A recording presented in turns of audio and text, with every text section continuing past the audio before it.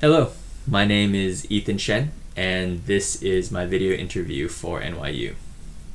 One of my main goals in getting an MSIS degree is to learn to work with large data sets that cover healthcare costs as well as insurance coverage.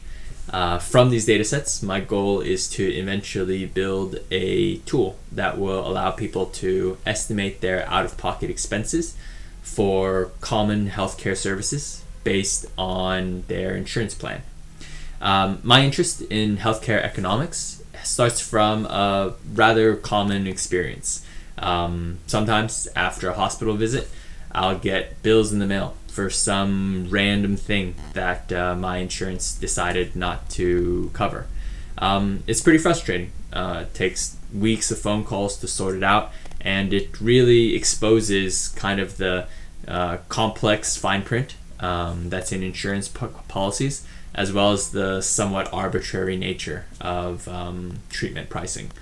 I really believe better context and transparency is something that's necessary in this industry.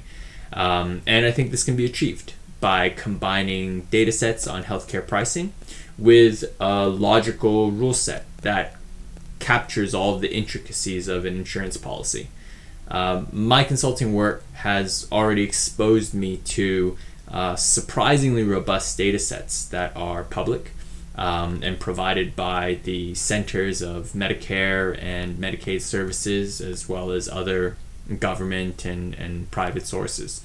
I've seen this data used to do amazing things: list common procedures, show average reimbursement rates for different healthcare providers, organize drugs by FDA licensing codes, and much more. But really, to make the most of these great data resources, I need the skills in programming and data analysis provided by the Masters in Information Science. After graduation, my goal is to work in an analysis role within the healthcare industry so that I can be close to these data sets as well as solidify my new skill set.